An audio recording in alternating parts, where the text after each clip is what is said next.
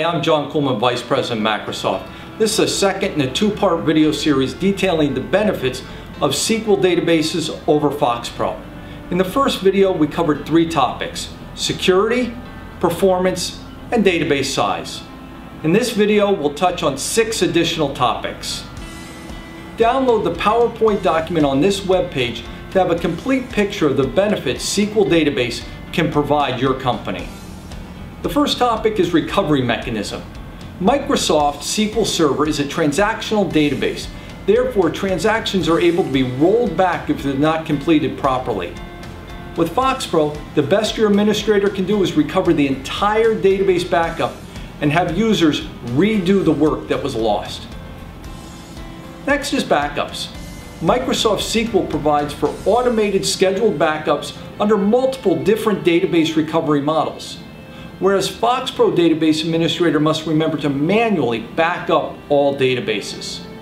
Third is indexing. SQL Server can be configured to automatically reindex the database at scheduled intervals. Yet again, your FoxPro must manually reindex to ensure optimal performance. Reporting analysis tools is next. Many reporting options integrate seamlessly into SQL Server. While third-party tools exist for FoxPro, support for these tools is quickly dwindling. Next is integration. Since SQL is Microsoft's flagship database, a wide variety of companies provide technical support and development services. FoxPro resources are in short supply and can be difficult to find.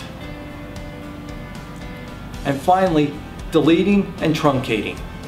Microsoft SQL Server allows for the permanent truncating or deleting of records from a table without having users log out. Whereas in FoxPro, deleting a record marks it for deletion but does not remove it from the table.